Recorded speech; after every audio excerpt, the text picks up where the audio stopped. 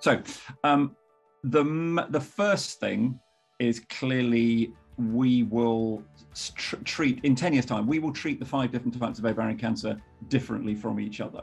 That is starting to happen, and that will continue to happen.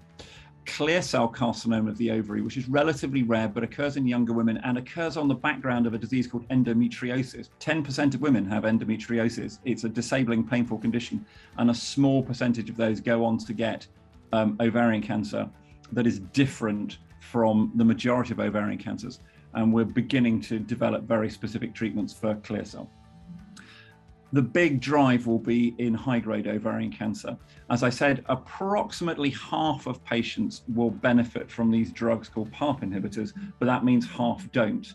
And there's a massive need to identify treatments for those women. And that's a huge focus of work in my laboratory in the Ovarian Cancer Action Research Centre.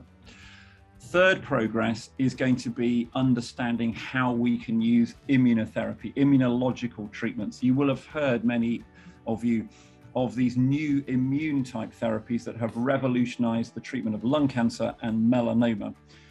Depressingly, they don't work in most cases of ovarian cancer, and we still don't really quite know why. We're going to need to develop a new generation of immunological therapies for ovarian cancer. And that's going to be a big challenge, but I think that's going to be our third advance in the next 10 years. And the fourth advance, obviously, is understanding why cancer comes back and becomes resistant to chemotherapy. And that's a big focus of the work that I've been doing at the research centre. So over the last 5 or 6 years, we've been using samples from the BritRock1 study to look at the DNA, the genome of high-grade ovarian cancer when it comes back and at the time of diagnosis.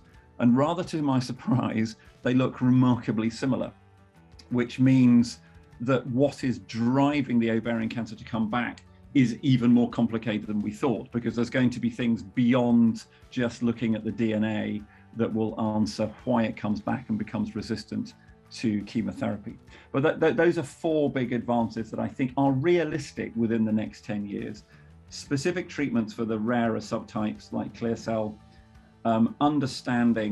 developing treatments for women who are not going to benefit from PARP inhibitors when we first meet them, understanding immunotherapy in high-grade ovarian cancer in particular, and then working out what is it that's driving the cancer to come back and become resistant to chemotherapy. All of those by working collaboratively, cooperatively, nationally, internationally, getting centres of excellence to talk to each other. I think those are realistic goals.